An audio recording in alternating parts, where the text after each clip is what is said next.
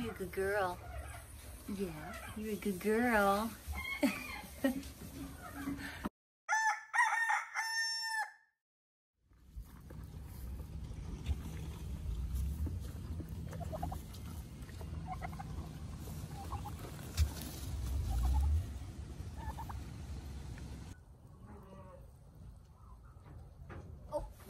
Oh, here she comes back. Okay, here, real quick. She's coming back. Hey, okay. So Mama Turkey got up off of her clutch. We were down to somehow 7 turkey eggs from 9. So they either broke or disappeared or were kicked out. And then we had the 2, okay, Mama, goose eggs. I just did a very quick, rough candling situation. Had to hunch down in the darkness over here. It looks like I have 7 babies in the turkey eggs. Oh, here she comes. She's going to peck me. And both geesers, the goose eggs, they look to both be good to go. She's trying to come back up here. I'm just being real chill. She's walking past. She's checking everything out. So anyway, oh, she's walking that way. She's on break. I had 1 egg that is a no-go, and how you know that, I have 1.5 million trillion candling egg videos, okay? After so many days, especially when you start getting into day 5, 7, 9, whatever, and you candle the egg, and it just illuminates wide open like a lava lamp, as I call it. It's just, there's no darkness, there's no circulatory system for me. You'll see the veins, any of that. It's just like a bright light. It just wasn't good to go. So I'm taking this one out, and okay, she's running around over there. But so far, so how many do we have? 1, 2, 3, 4, 5. Okay, so I apologize. We have 6 turkey eggs left and 2 geese. Goslings? I hope so.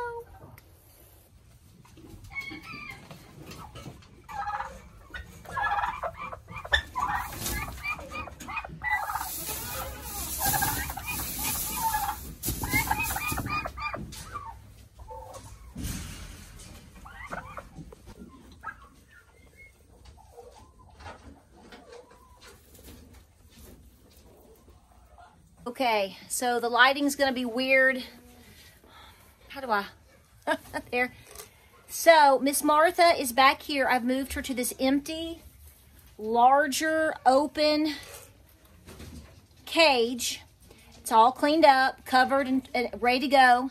She does have her nesting box in there. It's full of hay for the moment. I know there's a shadow, y'all.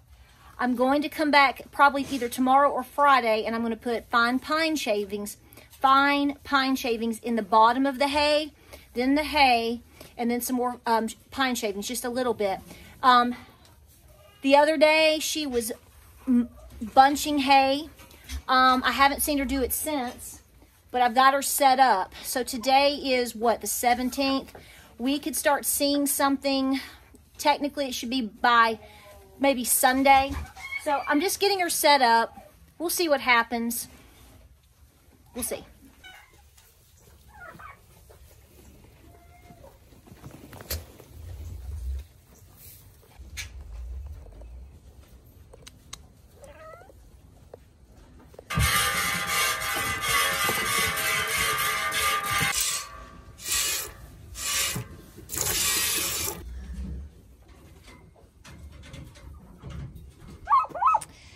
Well, thank you, Blanche. You didn't quite exactly get it onto the fresh hay I gave you, but thank you for the yummy breakfast nonetheless. You're a good girl.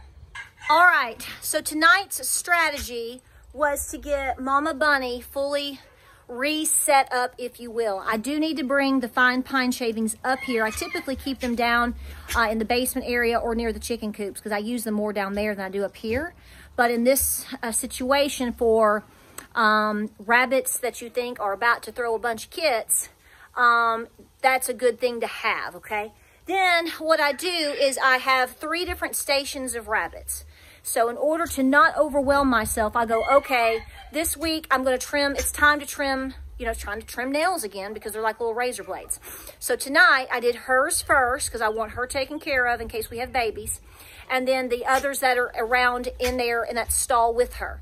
So then tomorrow, what I'll do is do the longer line, which is only 3. And then the next day, which will be Friday or Saturday, we'll do the last. So I like to go, okay, I'm going to do this section this way and the next day and the next day. That's how I knock that out. Same thing with trimming goat hooves. We try to say, okay, we're going to do the ones that need it the most first, because every goat is different, okay? And then we just sort of segment it that way. It's a lot more time to do the goats than it is the rabbits, obviously. So like right now, what I'll do is I will go ahead and finish off all the babies. The mamas, probably will do mamas and babies, because we've got to get them moved out here in the next couple of days, because I'm going to need the stall empty for the baby rabbits, because I don't want anything bang clanging up against their cage, just in case. Then I also need a stall for one doe that might be bred. I want that ready for her, just in case. And then, of course, as you know, we have Great Pyrenees puppies coming in a little over 2 weeks or so.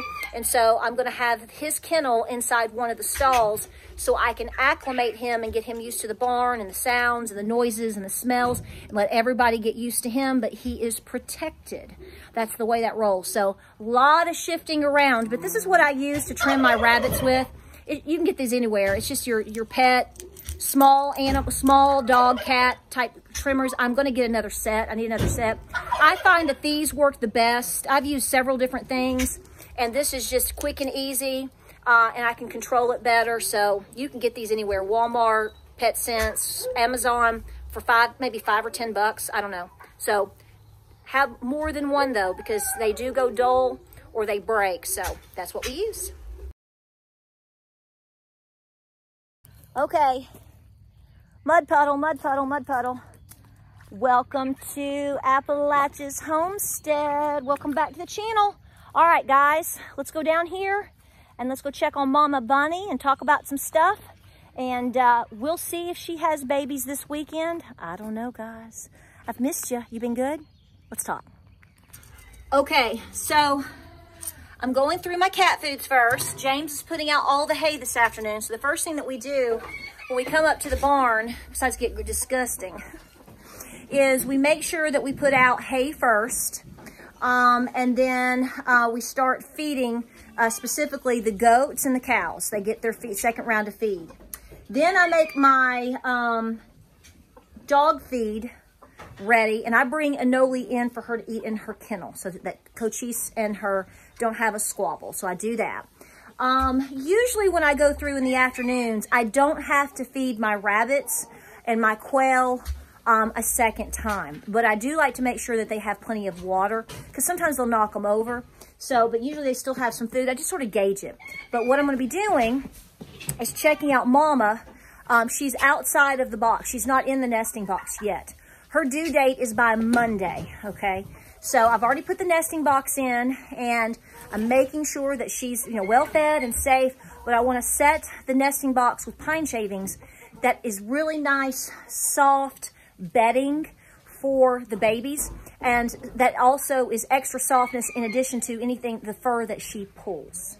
So this right here, James has already made it while I was running my mouth a minute ago. I like to throw a little bit of this for the turkeys. The turkeys really like it, so it just sort of gives them a treat. And I do it by the fence because some of my turkeys go in and out, in and out, in and out. So he's giving the hay to the cows. Then we will dump one bucket, okay, because they get to go out and forage all through the pastures. So they have plenty to eat. Now, I will also make a bucket, 2 separate buckets for my goats, but their feed is separate, okay? It's a different feed. It's goat feed, 16%. So what I'll do is make one big bucket, feed my main goats, right? Thank you, baby. And then what I'll do is take my second one out and feed some of my babies that I separate, so there's not competition. I did not get to go to the co-op today to get those new feeders that I want.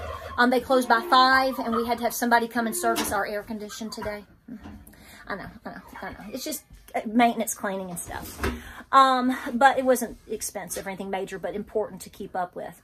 But we have to go tomorrow to get that, because I'm not transitioning my babies fully outside until I have the separate feeders. Plus it rained today, so it was nice that we made that decision, kind of worked out. So just going through the motion of feeding everything. Cochise, let me tell you right now, some of you are continuing to ask. Cochise is doing awesome because he is I'm on my, this is my second or third bottle of the You Move. It's in my description down below. Has made an entire difference in that dog. Total difference. So he stays outside 24/7 now. He doesn't even want to come in. He's like, I'm out here with my goats. So I just opened this one up. He gets 2 pills every morning with his feed inside the wet food. So it kind of, you know, disguises it. So he just eats it and goes.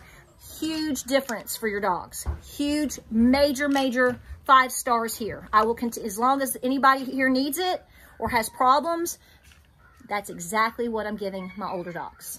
Okay, so you can see this is the nesting box right here to over there. There she is. And there's just a little bit of fur in here. She hasn't really started pulling. So I'm going to put pine shavings in here, okay? I don't know if you're going to be able to see this. I'm going to put pine shavings in and then just a little bit more hay, okay? And then a little bit more pine shavings. I'm watching to see if there's going to be any pulling of her own fur. This is all we've got in there so far. We're still a couple of days out going into the weekend, so that's not shocking. I've had mamas not pull at all. I check on them. I have it on video from a couple of years ago. Came in here and checked. I was like, there's nothing, y'all. And then I went out and it just nothing. And then I went out and I ran 1 mile. And I came back and the mama was plopping the babies right there on, she went into labor during my run and she had them right there in the cage. Okay. So I'm just saying, it's just like a goat. You can come up here and look at them, think nothing's happening, come back in an hour, 30 minutes, and then you have, you know, 8 kits sitting there. So I'm going to prep for her. We're going to find out hopefully by Monday what's the deal. So we want to make this extra comfy. She's looking for the nest, y'all.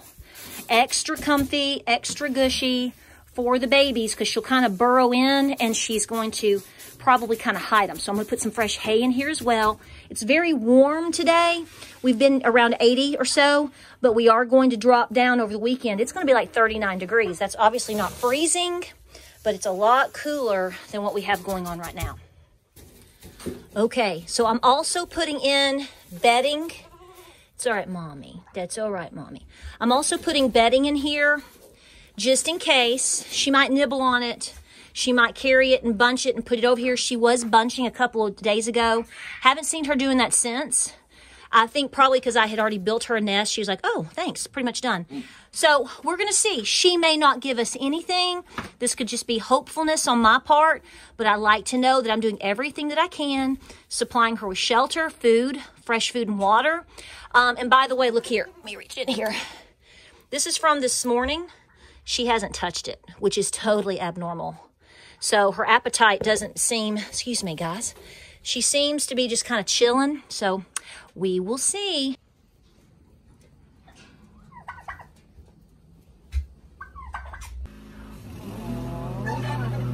Oh, honey. There's your girl, Miss Pinto. Don't eat my ear. No, you need to go back outside. Hi, babies. Hi, babies. Mwah. Looking good, buddy. So I know you guys hear the mower. We're finally getting some mowing done, but look here. So this guy was over with the cows several weeks ago. Actually, it's been a little bit longer than that. And he got his foot stepped on. And we didn't think he was going to be able to heal, but I kept spraying his foot with Vatiricin spray. And he's out and about. And look how good he's doing. Did you learn your lesson, guy? Did you learn your lesson? Looky here, everything is blooming out. Crazy, crazy, crazy. All right, so here's what we know. I've set Mama Rabbit up. We will find out by Monday if anything happens, fingers crossed.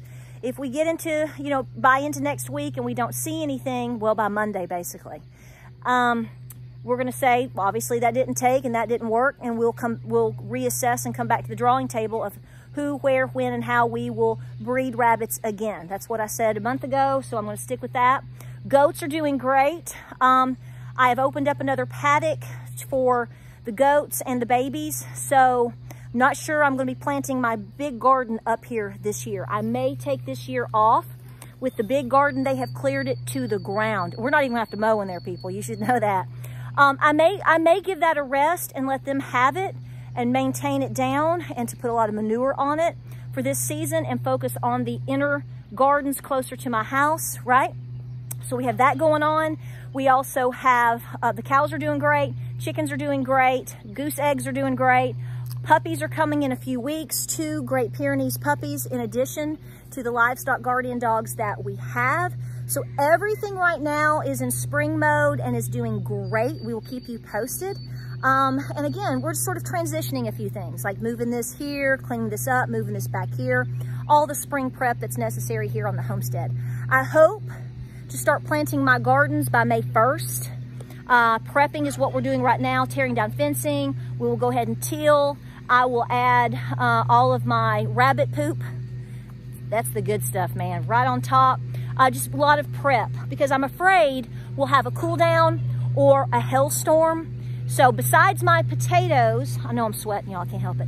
So besides my potatoes, I'm still in a little bit of a holding pattern. I'm prepping, but I'm not necessarily open planting yet. Well, here he comes on his go-kart. I love you guys. This is the update. A lot of things coming your way. Stay peaceful, keep prepping, get those gardens in. I'll see you guys on the next video.